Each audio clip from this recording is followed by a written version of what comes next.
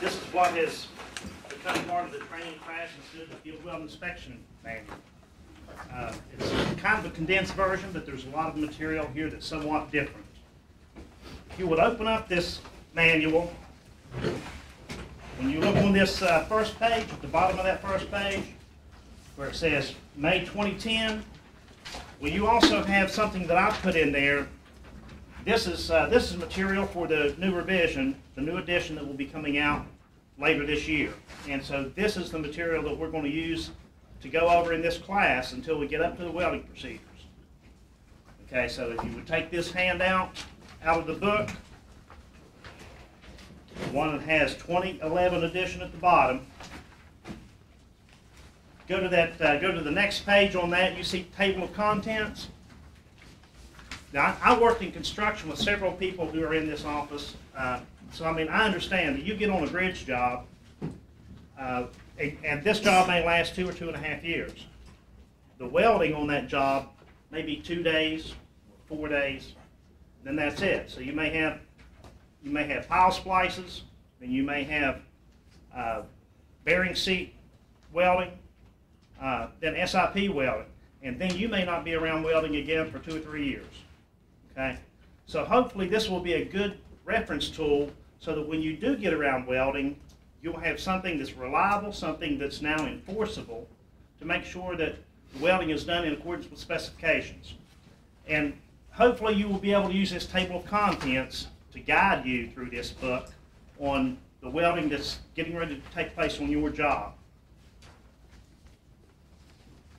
Okay, let's take a look at the introduction on the next page. Now, this manual was put together primarily for the construction inspector. There's some additional material that has been added on this new revision. Now, the welding procedures are not in place yet, but the material in this section that we're going over has been already added to this. That's specifically for bridge maintenance. Okay, so it's primarily for the construction inspector, the welding contractor, and bridge maintenance personnel with this newest revision. If you look at these two web addresses, right now this older version, the May 2010, can be found at one of these websites, and then the individual welding procedures that are found within this manual can be found at the other website. Probably May of this year is when the next revision will be out. We will send out an email to all resident engineers, and at that time, then you will be able to get the updated version online. Okay, so if you're out on a job site, a welding contractor shows up, he doesn't have the procedures, the only thing he has to do is get on the website, print them out. If he doesn't have access to the internet, contact us and we will print those out for him and hand deliver. You will go to this next section, the next page, under General Information, the reference standards. What I've done here is connected the dots. Okay, so if a welding contractor thinks that he does not have to follow the guidelines of AWS, this proves him wrong. Okay, so in our specification, it states in 440-7, first of all, that only weld where called for on the plans, that if you have a coating, it gives 3 different ways to remove that coating, and then that next paragraph, it says that weld all structural steel in the shop or in the field for bridges, and at the bottom of the paragraph, in accordance with the bridge welding code. Okay, so what we're going to go over here are various excerpts that I pulled out of the bridge welding code and I've included in this manual so that you now have these direct quotes that you can use to enforce the quality requirements of the welding. Now, something else that's been included. Now, you will notice on this third paragraph where it talks about if you have coating, this is out of our specification. If you have coating, it needs to be removed either by SP6, SP2, SP3. Well, that's, in effect, that is either sandblasting, hand tool cleaning, or power tool cleaning. Well, the only way that you can actually enforce that is if you have those standards.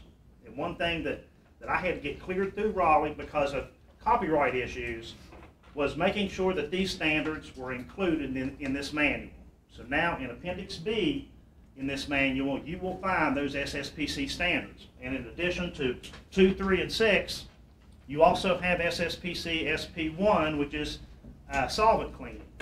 So if you have a situation where you have grease on a girder, you do not want to blast, and that SSPC SP6 will tell you that if there's grease, the first you have to remove that by solvent cleaning, and then you blast. If that's the method that contractor chooses to remove that coating.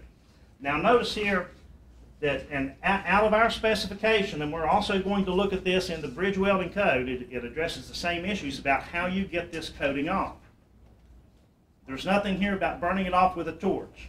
Okay, and I know there's one man in here anyway that has dealt with a contractor who said, I can burn this off with a torch. And his resident engineer decided to have that weld removed because the welding contractor was instructed to weld over the coating. Okay, so right here it says that needs to be removed. Now also in this paragraph it says, or other applicable welding code. The only excerpts we have in here are from the bridge welding code. But if you have something like encasement pipe that's going under the roadway, welding on that's taken care of with the D11 structure code. If you have stainless steel handrail that's on your bridge, that's covered under a stainless steel welding code. Okay, so there are other codes that we have to deal with, but most of what you're going to see and most of what we're going to talk about is the bridge welding code. Now, qualification of personnel, just very quickly, that's kind of old news. 2006, a special provision was put in place. Anybody that comes out on a job must be tested by the steel section. That's our department. Okay, at one time they could take a Georgia DOT certification. They could take a certification from another testing agency, and we would accept that. But any job that was led after 2006, and so everybody has been grandfathered in. Those welding certifications lasted 5 years. We're in 2011. Anybody that comes out on your job must have a certification card from the steel section of NCDOT Materials and Test. Okay, it's the only kind of certification that's acceptable now on NCDOT projects. On this next page, this is where the enforcement comes in on these welding procedures. Here is the special provision, 72109. Any job let after 721 of 09 must be governed by a welding procedure. Okay, so if he comes out, and we're looking at the welding procedures right here in just a few minutes. So if he comes out on the job and he's getting ready to weld up an H-pile, he doesn't have a welding procedure with him, then he's not allowed to start welding. Now right here it states he doesn't have to use hours, but he has to submit something for approval 30 days before he starts welding. So if he hasn't done that, then he's going to have to use hours. Okay, now we're going to get into the bridge welding code. We connected the dots. I showed you where our specification states that they must use the bridge welding code. Under this workmanship, I want you to notice this AWS D1.5 section 3.1.3. All of these are direct quotes out of the bridge welding code. So if there's something here that's going on, you recognize it, you understand it, and they are in violation, you can stop them with this document. If you have trouble and he doesn't want to stop, give us a call and we will come out and give you support. Okay, this first paragraph is talking about if the temperature's below 0, they can't weld. If surfaces are wet, exposed to rain, snow, high wind velocities, welders are exposed to inclement conditions, they're not allowed to weld. Now, I had a situation not too long ago where the welding contractor insisted that he could not deviate from his schedule. He had too much work. And so he can do this, okay? He actually nailed up several 2x4s, stretched plastic across it, took a torch and dried off the steel where he's getting ready to weld. He changed the conditions, okay? He's permitted to do that. Even this, if temperature is below 0, I heard of a situation in the Northeast where a welding contractor was faced with that. It was on some pipe welding. He actually built a tent around the pipe, put a bullet heater inside that tent, raised that ambient temperature in the area where he was welding. Okay, so he changed the conditions so that he could continue work. Now this next paragraph, section 3.2.1, this is another one that in effect is talking about that you should not weld over coated material. Okay, so there once our specifications said that you should not do that. Okay, this is talking, first of all, it's talking about surfaces and edges to be welded shall be smooth, uniform. That's more for a fabricator. That is more for bridge maintenance. Okay, but then it continues to say surfaces to be welded and surfaces adjacent to weld, free from loose or thick meal scale, slag, rust, moisture, grease, or other foreign material. Okay, other foreign material might be galvanized coating, might be paint. Okay, none of that can be in place. If they're talking about mill scale that will withstand vigorous wire brushing, then that's okay. Okay, now in thermal cutting, it talks about the texture of the edges. Again, this is more for bridge maintenance. It does say that you're supposed to use a mechanical guide. Okay, but there is something here that if, for example, you find that there's a very high quality welder who has a high skill level and he can produce a cut that you feel like you're satisfied with, then the engineer, as it states right here, the engineer can say it's okay for you to hand cut this. Okay. Other than that, he has to use a mechanical guide. If he's cutting an H-pile, he should be clamping, for example, a piece of angle on this H-pile and running his torch across it so that he gets a good smooth cut. Now, if he can prove that he has a skill level to get a good smooth cut other than that, then the engineer can say, I will let you hand cut that.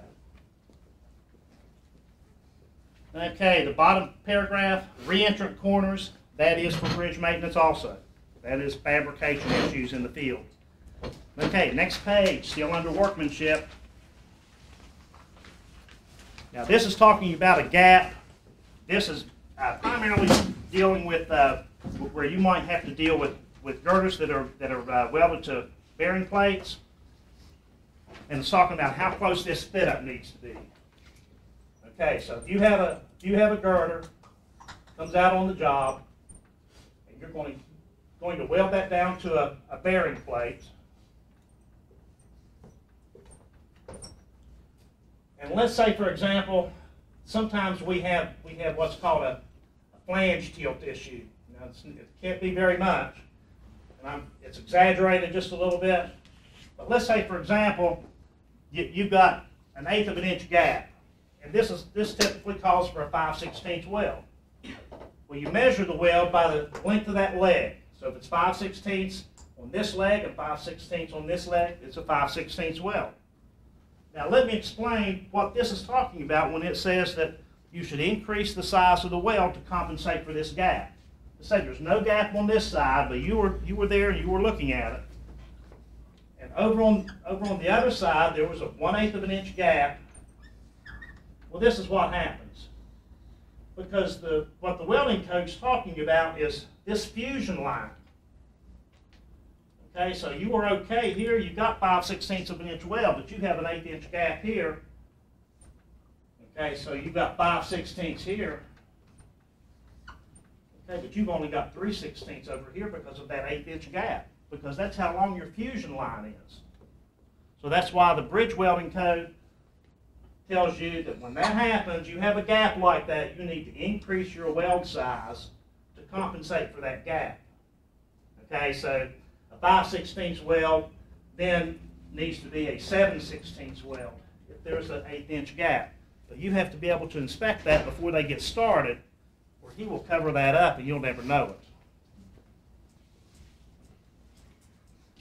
Okay, the sub-paragraph under that, no filler plates are allowed. I don't think you will run into that. Another bridge maintenance issue. You are putting things together. You have a gap. We actually had a welding contractor that had a pipe pile. And he had trouble with his fit up, and he found a small piece of rebar, and he wrapped halfway around his pipe pile. One of our guys just happened out on the job, and there was no inspector around, And so that's the only way we caught that. Okay, this next section is talking about groove welds. Now you have fillet welds, and that's primarily going to be where you have girders welded to your sole plates. Well, now we're going to talk just a second about groove welds. This is talking about pile welding, whether it's H-piles or pipe piles. Okay, so that's where you want a structural member to act like it's continuous. Okay, you have a splice in it, so this is called a groove weld. Now, what this is talking about is what kind of fit up you need on this H-pile or on this pipe pile. And what it states right here is that this alignment needs to be within 10% of the thickness of that material. Okay, so what is 10% of an inch? Okay, that will be less than an eighth. I haven't seen a pile that's an inch thick. The piles that I've seen are, between 3/8 and 5/8. So less than a 16th of an inch of misalignment is all that's allowed. Steve Walton called me out on a job one time. The inspector, reminds me of what Lee was talking about. The inspector noticed that there was some misalignment. The welding contractor convinced him that it was within specification. And so he continued. The inspector made a note of it. The resident engineer decided to do a PDA on it. It failed. And so they called Steve Walton. I went out with Steve the day that they pulled this pile out.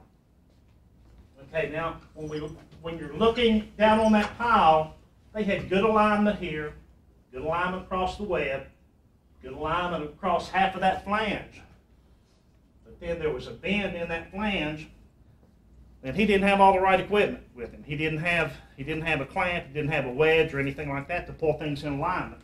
When we pulled that pile out, there was complete dislocation of the flange out at this point, and the welder just went ahead and welded it up just like that. And so he had to cut everything loose, and the welding contractor was standing there, and so he had to go ahead and cut everything loose, and they had to redo the pile at no cost to the department. Okay, so that's what this paragraph is talking about. It's talking about what kind of fit up that you have to have on pipe piles and on H piles. And so less than a 16th of an inch on most, you just do the math, and it's going to be around a 16th of an inch or less in most situations. This next section is talking about tack welds. If you're seeing some ugly tack welds, well, we're going to talk about visual criteria here in just a minute. Well, they're supposed to be the same quality as the final welds. So if he says, well, I'm going to cover it up with good weld, no, he needs to make repairs. If he's got problems with his tack welds, he needs to make repairs to the tack welds before he continues. And then temporary welds, same WPS requirements on this next paragraph. And what that's talking about is if he's building false work, we don't want that false work to fail before it does its job. And so if it's under situations where he needs to preheat, he still needs to preheat, even though it's temporary. He still needs to have a welding procedure, even though it's temporary. No temporary welds in tension areas. The biggest problem you're going to have here is if you have a continuous span girder, you've got your end bents, you've got an interior bent, and of course what happens, that interior bent is pushing up, you've got splices here, and that puts tension on that top flange. And so what you're going to see in the plans will be no weld zone. And what's going to happen a lot of times, what we've seen, the contractor setting the SIPs are going to get out there and they're going to say, well, I just need to weld a couple pieces of plate or a couple of pieces of angle so that I can get my SIP angles pulled up in place. But there's no welding in those tension areas. Even though it's temporary, they're still not allowed to weld. If they do, then you need to call us and we will bring testing equipment out and we will do some post visuals and we'll make sure that no damage has been done to that flange. Weld profiles. This first paragraph under weld profiles is talking about convexity. There's a calculation here. Again, this is primarily what you're going to be dealing with will be where they actually weld the steel girders to the bearing plates. And so what this is talking about, where you have that situation, if it's a fat weld, that's the convexity. And typically you're talking about, it needs to be less than 1/8 of an inch. When you run these calculations based on a 5/16 weld, that's going to be less than 1/8 of an inch sticking up. So if you're seeing some fat welds like that, give us a call and we'll come out and we'll do some close visuals and we'll run some calculations and we'll make sure that he is within specification. Now when it comes, the next paragraph, when it comes to groove welds, it's no longer called convexity. It's called weld reinforcement. And a small amount of weld reinforcement is desirable. It's talking about this area right here, from this point to this point. A small amount is desirable. But as it states right here, no more than 1/8 of an inch. Okay, so it's a small amount. So if you start seeing fat, ugly welds on your H-piles, on your pipe piles, you can put a piece of 1/8 inch metal here and here and run a straight edge across that. If that straight edge touches, he's got too much. We're going to talk here in just a minute about how to fix these things. Okay, on the next page, how are we going to fix these things? Preparing the welds. Now, the contractor has the option, and he's going to make different decisions based on exactly what the defect is. But as it states in that top paragraph, the contractor has the option to either repair or completely remove. Most of the time, he's going to want to repair. A lot of times, he may want to repair when what we're going to talk about here in a minute, he's going to have to remove it. Okay, so how do you fix these things? You know what it's been in the past, when we had the field weld inspection class, we had statements. But you guys were not able to use those statements to enforce getting these things done in the field. Okay, so when we would talk about excessive convexity, we would talk about overlap. What I used to talk about was, well, how do you fix it? You have a problem, now how do you fix it? Well, if it's excessive convexity, you grind it. If it's overlap, you grind it. Well, it's never been, the field weld inspection manual was correct in what it was telling you to do, but now you have the direct quote from the code book. Okay, so when you get out there with a contractor, you don't have to say, well, it's because Randy said this is how you fix it, or it's because the field weld inspection manual has this paragraph in it. No, it's because the bridge welding code in this section says this is how you will fix it.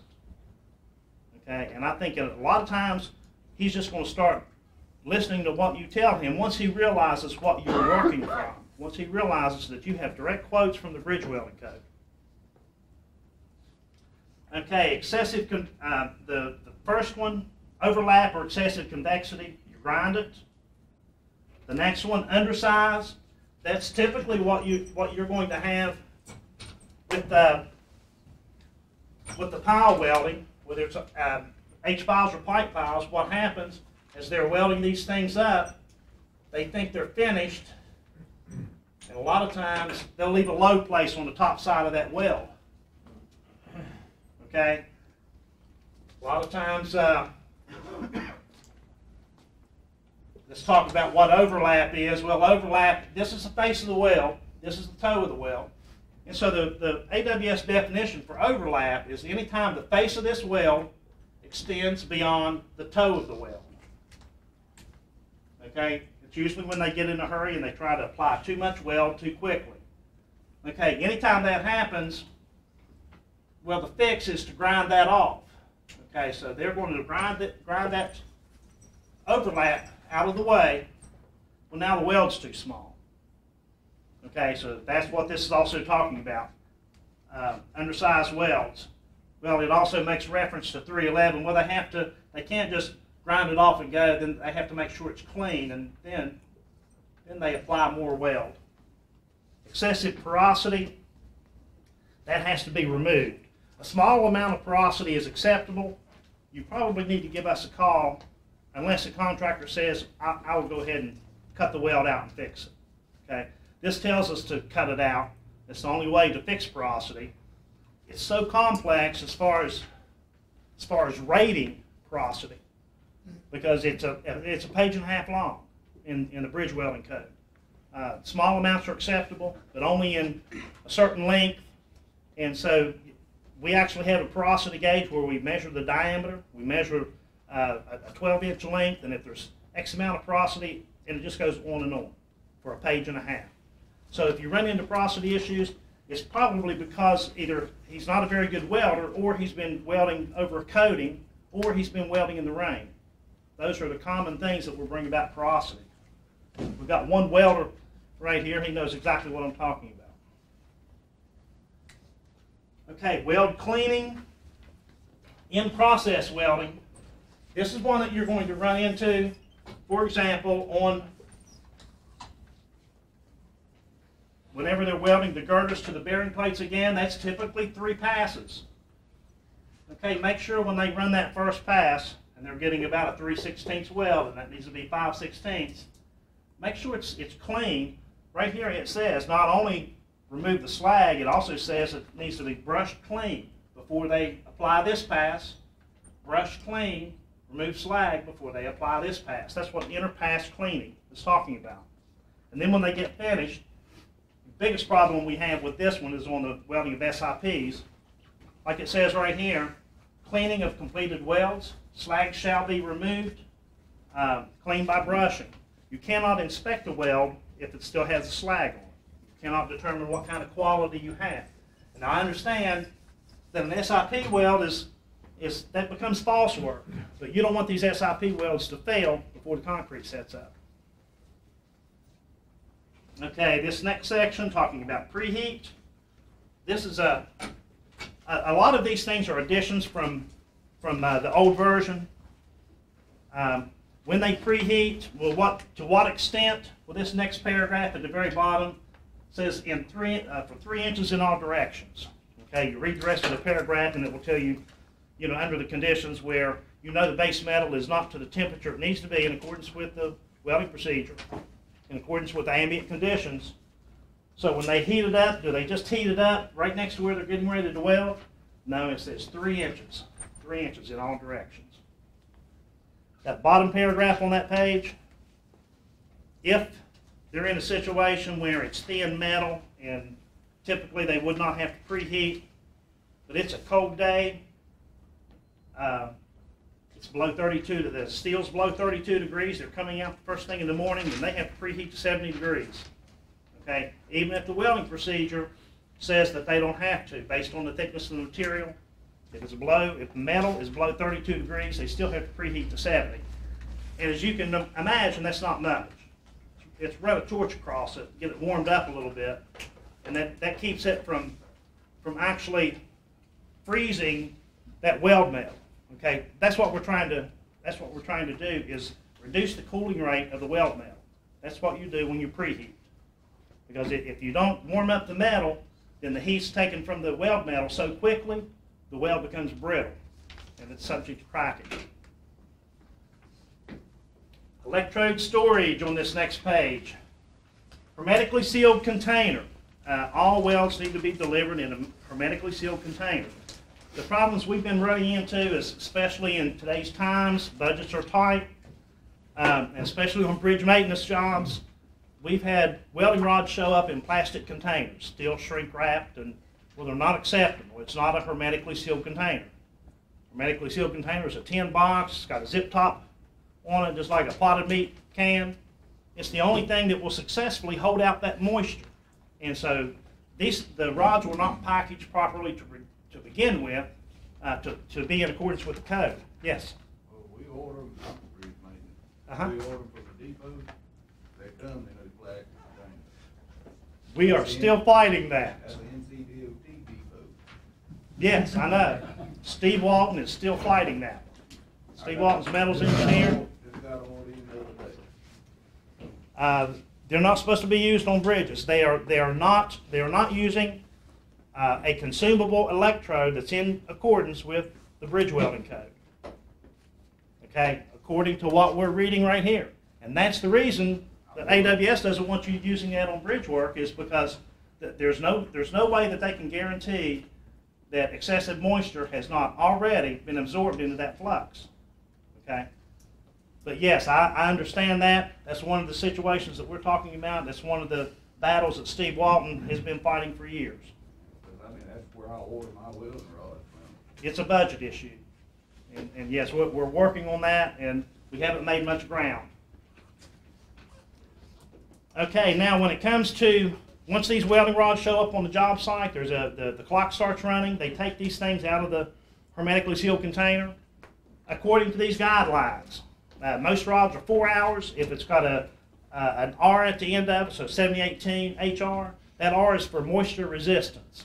Okay, so those are 9-hour rods.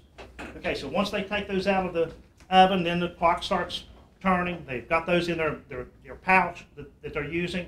They're pulling one rod at a time. Okay, let's say, for example, it's a 4-hour rod. They've been working for 3 hours. They get ready to go to lunch. They take these out and they put it back in the rod oven. Well, what it's telling you right here is now that those rods that have been out for 3 hours, now they're re-drying is what's taking place. So they're putting them back. So what this paragraph is telling us, they're putting these back in the holding oven, 250 degrees, and it says for 4 hours, then they've re-dried. And they're allowed to do that one time. Okay? Now, first of all, how do you know it's 250 degrees? Asphalt thermometer. Good way to check those rod ovens. Asphalt thermometer. Another thing is, I know that you're real busy at times, but if you think there's some violations going on and you don't have time to keep up with it, give us a call. And if we have time, we'll come out and we'll give you some support. We'll talk to the welding contractor. We'll try to find out what's going on. Because I understand when you start looking at this and okay, he took these things out at this time and then he put them in his pouch and used them and exposure limits and time. So give us a call if you think there's a violation and we'll come out and support you. Okay, weld acceptance criteria. All welds shall be visually inspected. Okay, then it starts giving us some additional things here. These are some of the things that you, if you've been to any of these other classes dealing with welding, you've heard us say, well, no cracks are allowed. Well, why? Well, it's not because Gary Bristow said so. It's because of bridge welding code right here. So now you have it. You have that section of the bridge welding code in your hands. Okay, make sure there's thorough fusion. Make sure everything is filled to the full cross section. That's talking about when your H-piles and pipe piles. Make sure this is filled completely up. That's what that full cross section is talking about. Make sure the weld profiles are in conformance with 3.6. We've already gone over that. 3.6 is included in this that we just talked about. In primary members, this is talking about undercut. Now, first it talks about in a transverse location, 1/100th of an inch. You should not be in a situation where you have a transverse location. There's your girder. There's your sole plate. This is longitudinal. You're not going to be welding across the bottom of that thing. That would be transverse. Okay, so this 1/100th of an inch, this is something they have to deal with in a shop. This is something bridge maintenance has to deal with. Anytime they're in a situation they're having to weld stiffeners in, at some point on that flange, then they have a situation where they're actually transverse to the direction of stress. And if there's any, for you guys in bridge maintenance, if you are transverse to the direction of stress, if you see undercut, it needs to be repaired. Okay, if you can even see it. So don't even worry about measuring it. Because like it says right here, 1/100th of an inch. For all other cases, just a 32nd of an inch. Now we have undercut gauges. So really, if you can see something and you can take your finger and hook on it, you've got a 32nd of an inch. If you're unsure, give us a call and we'll bring the undercut gauge out. It's about a $30 or $35 gauge. Otherwise, we would be handing those things out. Okay, so if you have some undercut, in most cases, the inspector just brings it to the contractor's attention and he fixes it. Okay, then it's not an issue. If you have trouble getting it fixed, give us a call. We'll come out and bring that undercut gauge with us. Porosity, like I mentioned before, page and a half, too complex to put in here. The bottom paragraph on that page, underrun. Very interesting. I've had contractors. Some of you guys know what my job entails. Others don't. I go to all these different steel shops. I take care of pedestrian bridges for one thing. Various metal products that go into our steel bridges. I used to work in a bridge plant years ago.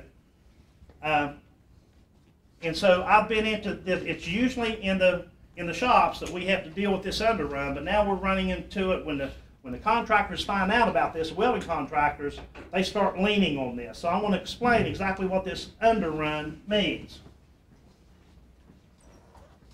Okay, there's your weld. It's supposed to be a 5/16 weld, and it's on your bearing plate. There's your girder. It's supposed to be a 5/16, and maybe right here, this thing is, let's say, to make the figures easy, let's say it's 10 inches long. And half of it's just a 1/4 inch weld. And the contractor, if he finds out about this statement, he may say, well, I'm allowed to underrun the size of the weld by 1/16 of an inch. Well, that is what it says, but at the end of the paragraph, it says for 10% of the length. Okay? So if he's got 1 inch on that weld, that he's just a 1/4 inch under, or he's a 1/4 inch weld, 1/16 under, then he's okay. Okay, so yes, he can underrun that for 10% of the length.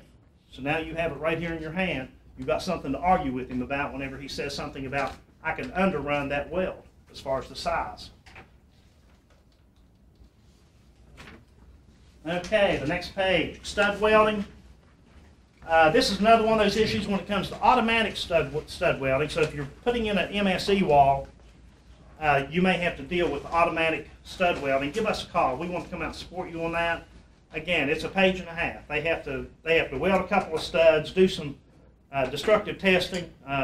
Some of the guys in here, I see Wright shaking his head. Some of the guys in here probably dealt with it. If you're not familiar with it, give us a call. We'll bring the code book with us. We'll make sure the contractor and everybody's on the same page.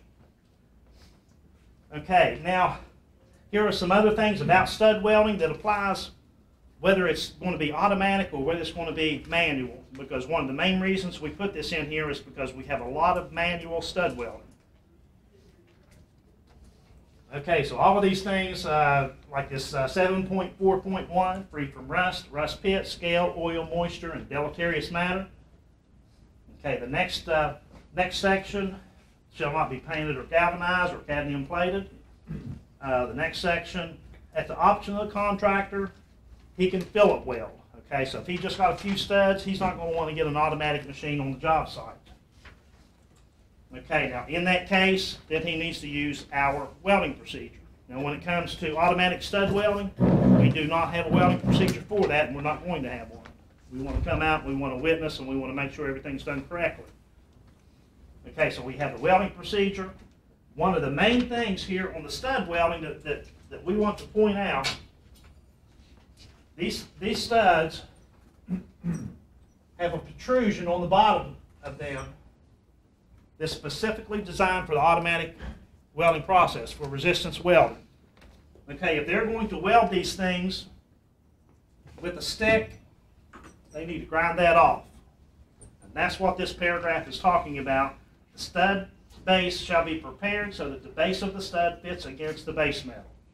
And that's exactly what it's talking about. That protrusion that's designed for resistance welding needs to be removed. Okay, the next section, all rust and mill scale at the location of the stud shall be removed. So if he's welding, whether it's on the girder, and they had to cut a few studs off, I've seen that a lot, and they want to replace those studs, it needs to be rust-free. Whether it's on a MSE wall, and he's putting all the studs up, or he's just replacing a few, same thing, it needs to be rust-free. Notice it says, it doesn't say most of the rust. What does it say? All. All of the rust, all of the mill scale removed. Now, equipment requirements. Guys, this is pretty much, a lot of this is common sense. If they're just coming out to weld the sole plates up, then, you know, if they have their welding machine, they've got a power tool grinder so that they can remove any coating. They've got a torch so that they can preheat. they're probably okay. If they're going to do pile welding, don't let them get to a situation where they can't get the flanges pulled in place, and they tell you that, well, I don't have a clamp with me. Okay, because they, according to our policies, they have to have all of the equipment necessary to perform the work within specifications. And so if they're lacking a clamp or a wedge or whatever it takes to get the flanges of that H-pile pulled into place so that it's within specification, then they need to go home, discontinue operations for that day, and come back when they do have a clamp or the proper tools to get the job done. Okay, the next page, this is actually the appendix, and there's been a lot of additions to this. The main thing I want you to be aware of here, you've got all the contact information for the steel section, including cell phone numbers. So some of these guys you may have dealt with before, and maybe that's who you want to contact. Okay, so you've got his information right here. Office numbers are not very good. So if you want to get in touch with somebody, I would recommend calling the cell phone number, because we're on the road all the time. We're not office personnel. C. David Green, he's our boss's boss. Most of you guys know him. If you've got any significant issues, he's the one to call.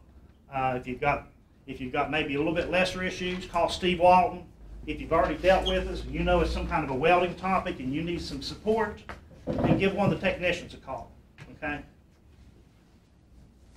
Okay, this next page, just FYI, is what this next page is for. It's all of the revisions. Just about everything's on here. I still have a lot of welding procedures that are in development. What I want you to do is, again, watch for that email that will be sent out that will tell everyone that the new edition is available. But you have most of it right here in your hand. Okay, now I've got a couple welding procedures that I just want to go over in depth, and then we're just going to just skim the surface on everything else. And we're actually going to get out of here early today. This first welding procedure, H-pile. The main thing I want to talk about on this, I want to make sure everybody understands what back gouging means. When they weld these H-piles up, the engineers have designed these things with the assumption that this is a full penetration weld, which means there are no voids, there's no slag, there's no lack of fusion inside. Okay, so I'm going to blow it up here. And let's say this is where your two flanges are coming together. Okay, when they weld this up, they're going to have their bevel side.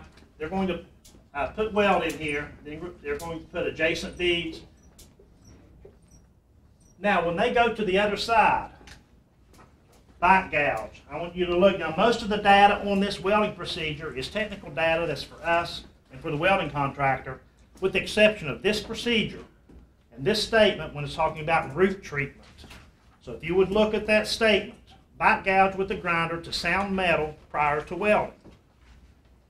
And this is right out of the bridge welding code. This is how this is supposed to be handled. So once they weld this one side up, what you're going to see, right in the back side of this, you're going to see slag. You're going to see perhaps the line of this, of the top flange, maybe the line of the bottom flange. You may even see a little bit of weld metal, but you're still going to see these other anomalies. Okay, and back gouging gets rid of all of that. So once they weld one side up, back gouge means come in here with a grinder, grind all of that out to sound metal. So they're looking at nothing but shiny metal. Okay, no slag, no fusion line, nothing but shiny metal. And then they put this back weld in. Then they're complete. And that's what the engineer's intentions are. Is that the only way they can do that? With a when grinder?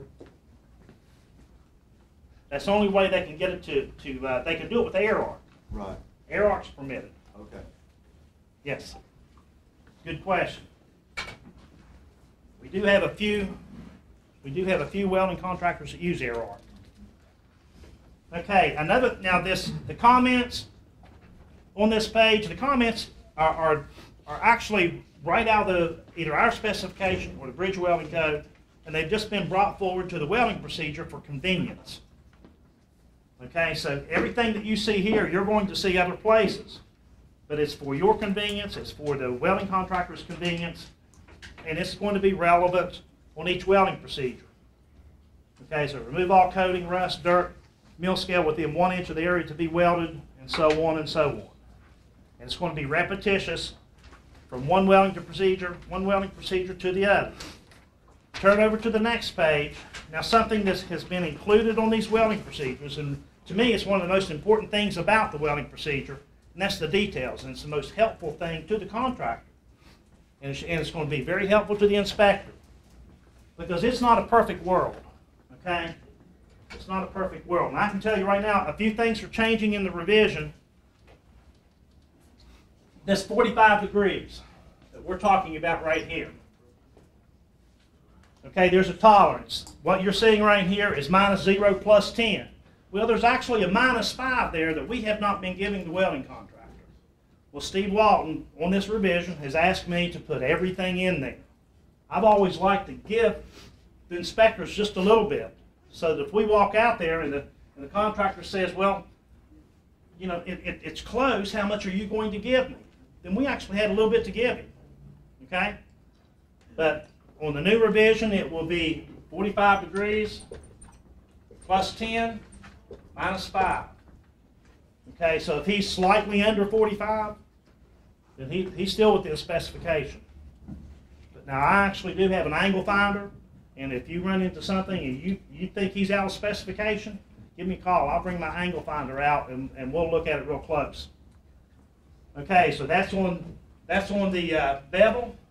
Now we've got these other two dimensions, 0 to 1/8, 0 to 1/8. One is a root opening, and these are not either or. These are tolerances. Okay, so for example, this is his flange.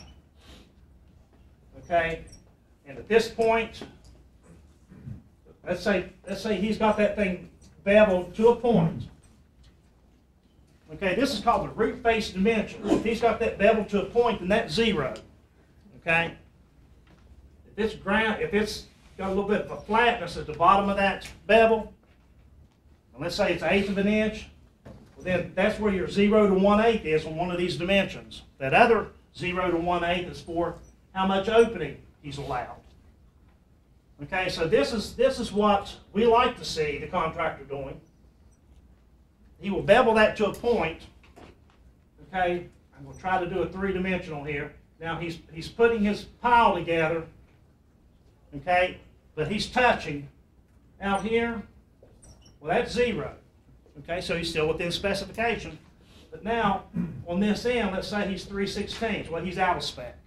But if he's got a point beveled all the way across this thing, well, then the only thing he needs to do is flatten that out a little bit on this end. Let that close up until he's got at least 1/8 right here.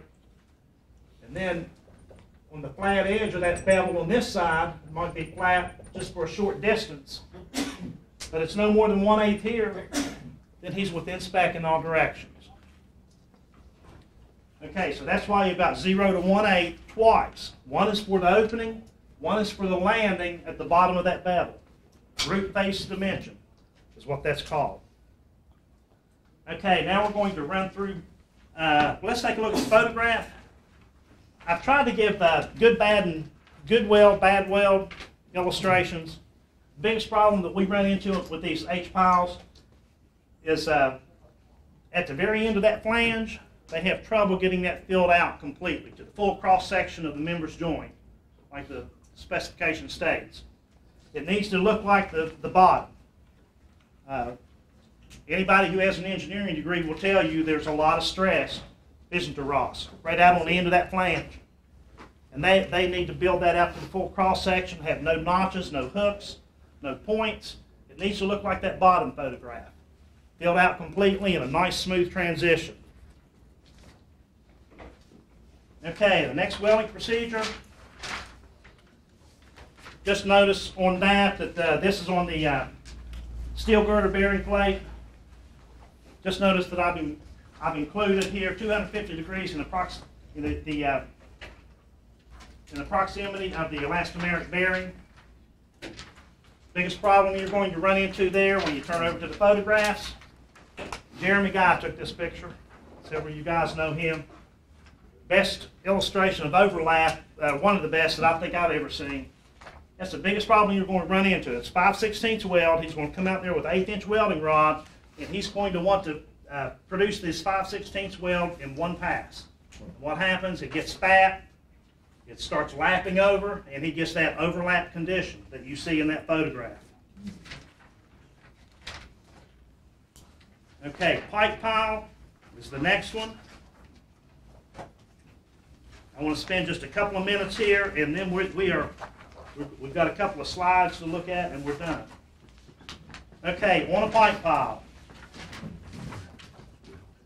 Same thing on the comments, and just turn over to the detail. We've got two details here.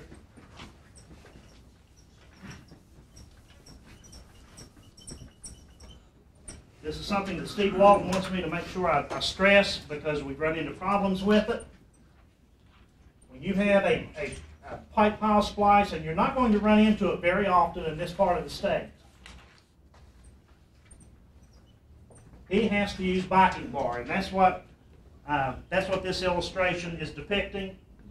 The use of the backing bar, that's what that welding symbol is talking about, the use of a backing bar, mandatory with pipe pile welding. Now, he may tell you that he can weld it up. Well, if he was working in the piping industry, Wayne can tell you that's permitted. You worked in the piping industry, right? Very common. And I'm sure he has the ability to do that, but we're not going to put petroleum in it. We're going to hold a bridge up with it. And according to our specifications, it has to have a backing bar. Now, he can either cut a piece of pipe from what he's got, split that piece of pipe, shrink it, slide it down in.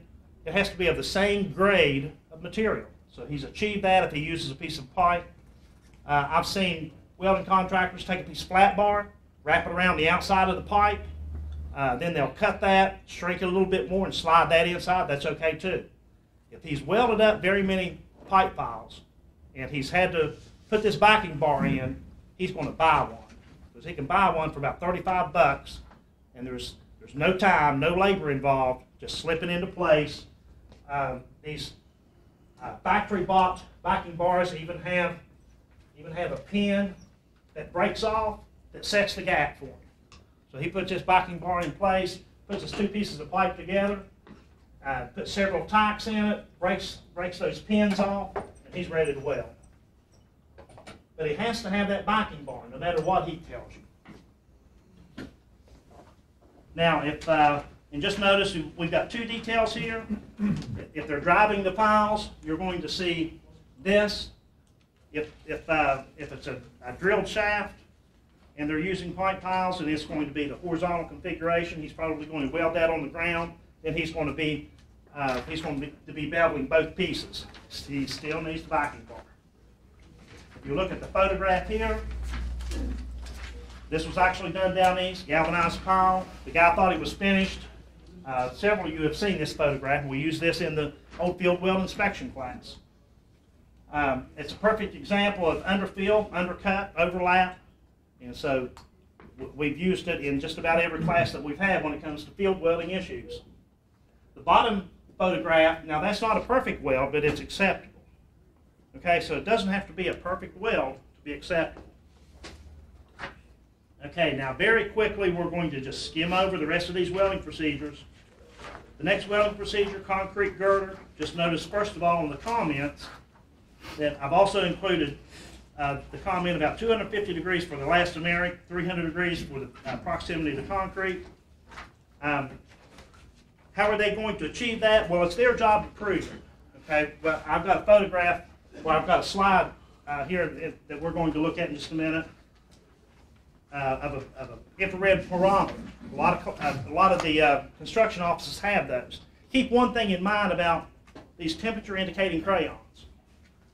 The only thing they tell you is that you're either hotter or colder than the temperature specified. Okay, so for example, I've got a 100-degree temp stick, I've got a 250-degree temp stick. I heat up a piece of metal, I strike it with the 100-degree temp stick and it melts. Okay, it's hotter than 100 degrees. I strike it with a 250-degree temp stick and it doesn't melt. So I'm less than 250. That's all I know. I'm between 100 and 250. Now this is what I'm getting at with this. Those temp sticks are expensive, about 28 bucks a piece. So what I've seen a lot of these welding contractors do, they'll just get the 250. Okay, don't let them do this to you.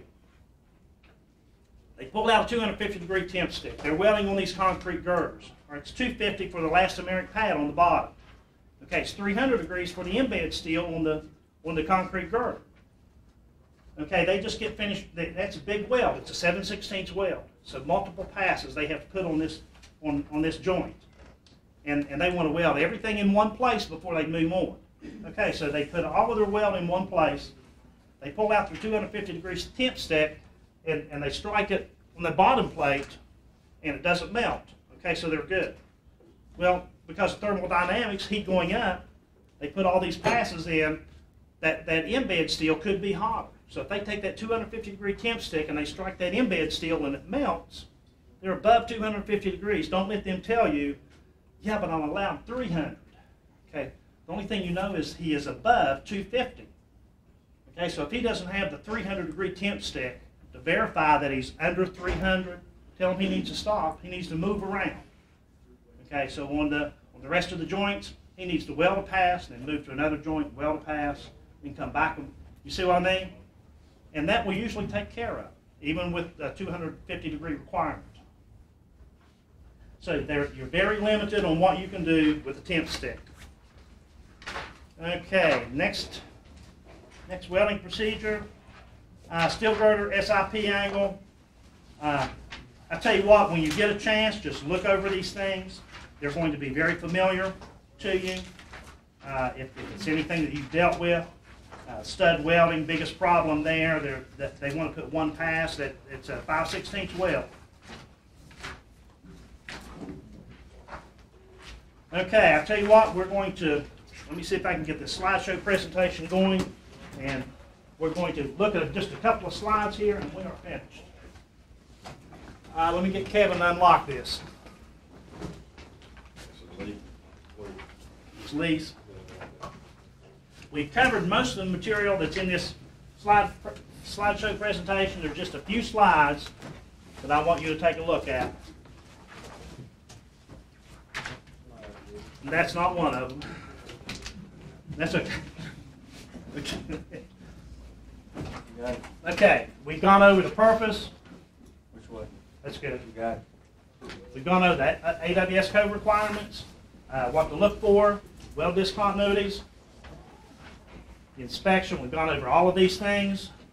We've gone over those issues, common welding applications. We've talked about these things. Pot bearings are coming on the next revision. You'll see that in the table of contents. Same thing on soldier piles. Welder certifications, proper equipment. We've gone over all of these. All welds are complete. When does the welding inspection take place? Okay, it takes place before, during, and after. Okay, because of all the things we've talked about, you've got to make sure the fit up is good. If you don't, the contractor's going to get something by on you. Okay, so before he gets started, look at the fit up. That's before welding. While he's welding, check the preheat temperatures. Make sure that's right. Okay?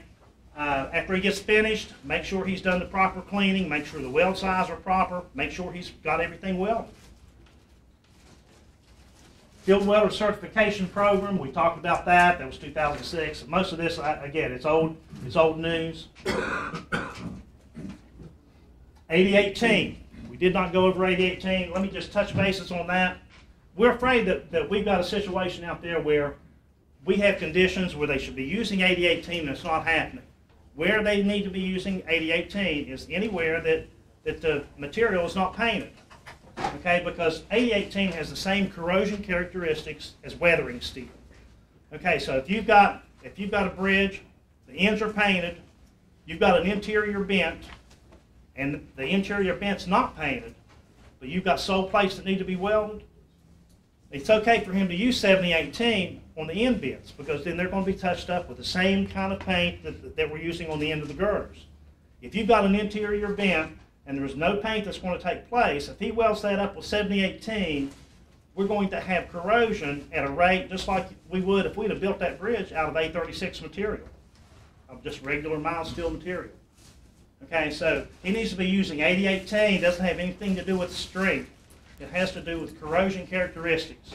Okay, so that it will weather at the same rate as what that weathering steel is going to corrode. Okay, if he welds it with 7018, I don't know how long it would take, 15 years, maybe 20 years. Bridge maintenance may go up there and find that they have had so much section loss in that weld area that it's starting to crack. Okay, I don't think we're going to have any bridge failures, but we're going to have some maintenance issues in some of those areas, or possibly.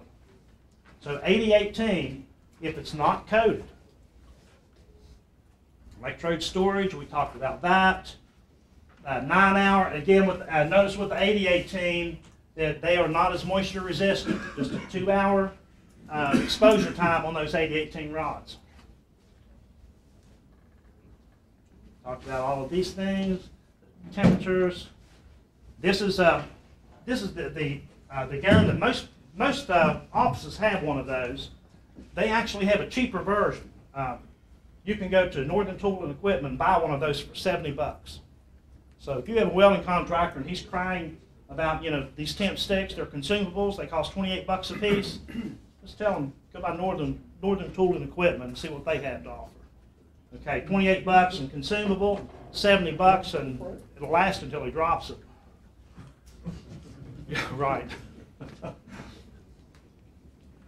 Fillet welds, groove welds, we talked about. Just a couple of illustrations here on what welds should and probably should not look like.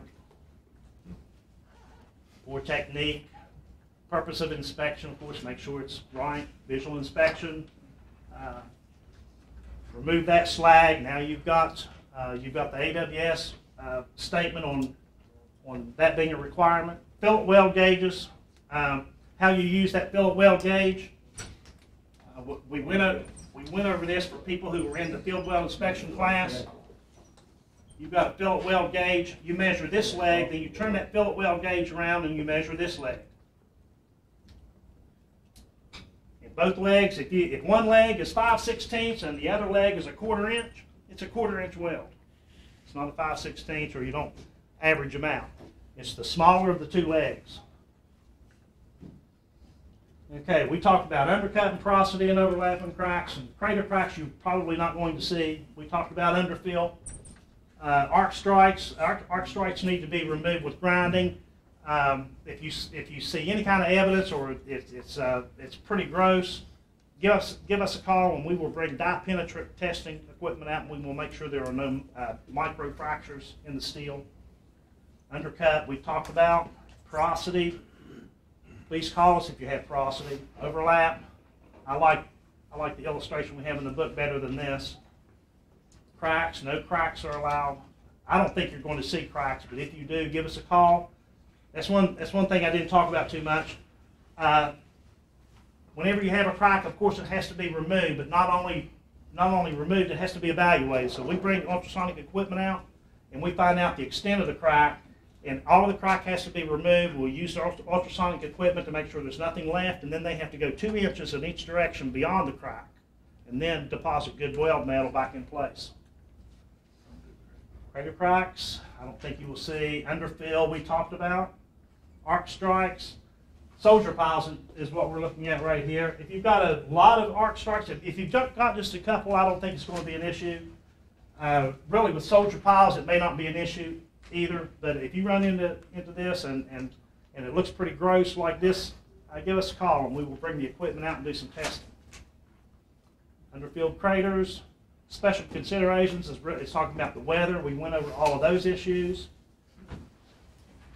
Stay in place forms, non-destructive testing. High performance steel. Do not watch the arc. Review. Questions. Any questions? Guys, I guess we're done.